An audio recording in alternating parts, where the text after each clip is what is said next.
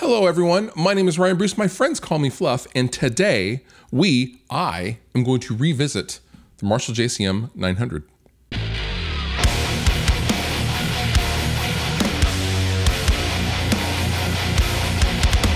So back in, I think it was 2004, I traded a mint brand new PV5152 for a JCM900, the 4500 variant, not the 4100 dual reverb variant that we're testing today. This was basically the non-reverb version of the JCM900. Now, in those days, you met the guy off Craigslist, which is what I did. We did the deal and I took the amp home. Now, this was a mint condition, well taken care of amplifier, and I plugged it in and it sounded exactly like Bush's first record, 16 Stone, if you guys are familiar with any of that material. Everything Zen, Machine Head, Glycerine. It was very, very fuzzy and crunchy. Not what I was expecting when I saw, you know, some of my favorite bands like Rise Against and Rancid using the 900.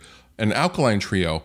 Those bands sounded much more Marshall-y. This amplifier in particular did not sound like that. It was basically a big muff in a box, and I don't know if there was something wrong with that amplifier, but yeah, I joined the rest of the internet in hating the JCM900, and we should probably talk about that.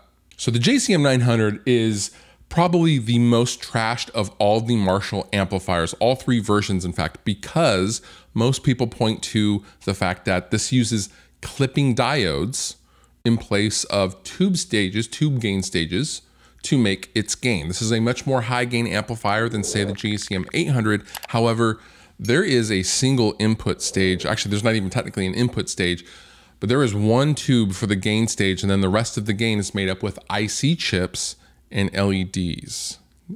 What does that mean? Basically, it's a giant distortion pedal with a power tube section for the power.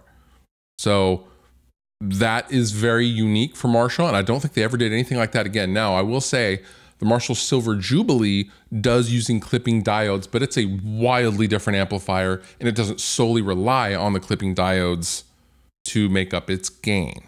Okay, so the JCM900 was basically Marshall's answer to the hot-rodded 800 and the more gain that everyone wanted at the dawn of the 90s, because this was 1990 when it came out.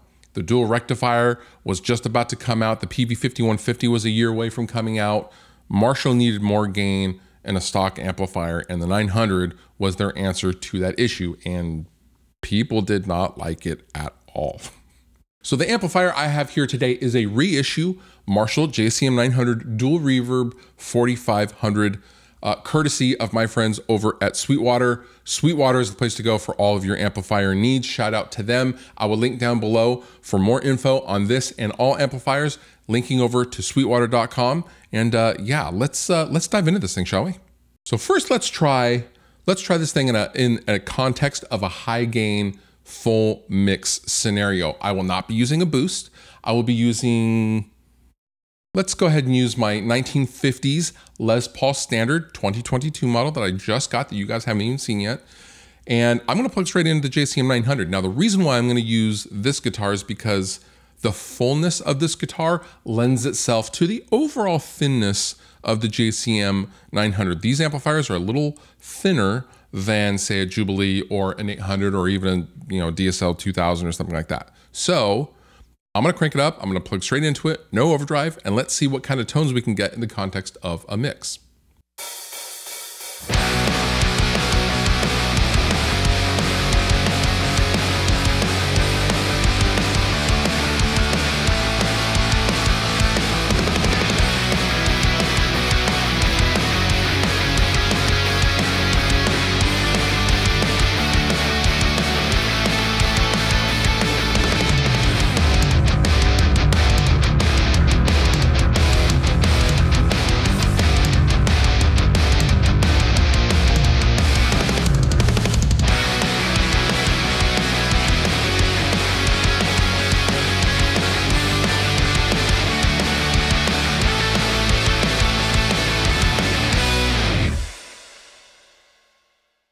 Okay, so now that we have the full mix out of the way, let's stick with the same guitar, a 50 standard Les Paul.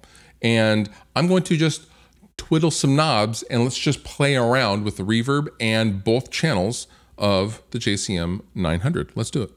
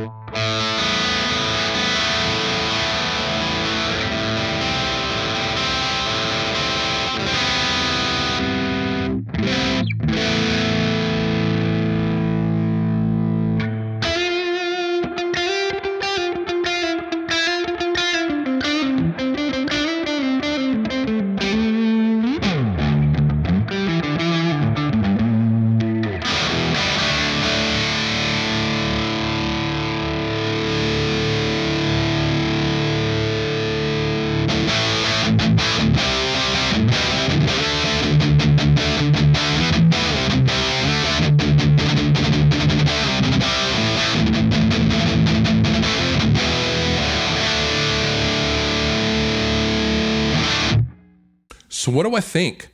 This amplifier sounds wildly different than the one that I had 20 years ago. Do I think it's as good as the 800 or my Silver Jubilee, which is one of my most loved amplifiers I have in my entire collection? No. Do I dislike this amplifier? No, I love this amplifier. This sounds great. Now, I will note that I did have to fix the reverb tank right out of the box because the wire was pinched when it got installed.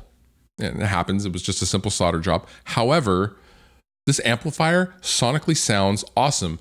Does it have a little bit more of the top endy that's pretty indicative of clipping diodes? Yeah, it does. Does it sound great in a mix? And does it sound great if you just dial it in properly? Yeah. Honestly, I don't understand the hate. Now, I will point out that this reissue that I'm using for this video is retails for $3,000, which is about $700 less than a Silver Jubilee. However, if you go in the used market, you can get original 90s JCM 900s for about $9,000. So if you like the sound of this amplifier, if you like the sound of bands like Rise Against, go to the used market and scoop one up because they can still be had for dirt cheap because no one wants them. Don't tell anybody that they're actually awesome. Let the cork sniffers just have their fun. It's okay. Honestly, JCM 900 is a sick amplifier. Is it an 800? No, I'll get an 800 for that. Is it a Silver Jubilee? No, I'll get a Silver Jubilee for that. With the right guitar, it's a great amplifier. I like this amplifier and I will be using it for future videos as well. That's all I have for you today. Link down below in the description for all of your needed info. And with that, you've been wonderful. I have been Fluff. Thank you so much for watching. I'll see you next time.